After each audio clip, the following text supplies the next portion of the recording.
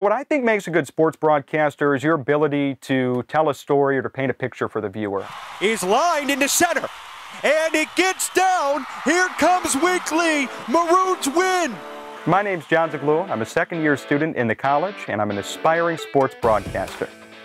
I think UChicago is a great place to pursue my passion because I get so many opportunities outside of the classroom. They've ignored the warnings, and now, even with a 3-2 record and a lighter schedule coming up, their season is in serious trouble. On a typical week, I'm doing my show here at WHPK. I usually have one podcast a week that I record in my dorm. Sometimes I go home Friday nights to cover high school football.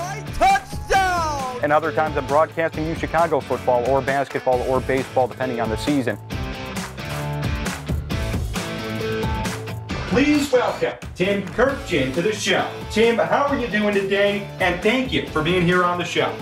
I've been fortunate enough to connect with so many great people over the life of the podcast. They range from sports also to entertainment and even politics. When we're on radio or on my podcast, the goal is either getting a story out of someone or at least painting a good picture of the game. What's been their key to the success that they've had, and why have the Yankees struggled in the way that they have? I like getting an education but still doing what I like, and that's what I'm doing right now.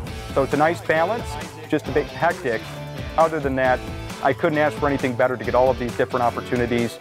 It's all good. You're listening to 88.5 WHPK FM Chicago, the pride of the South Side.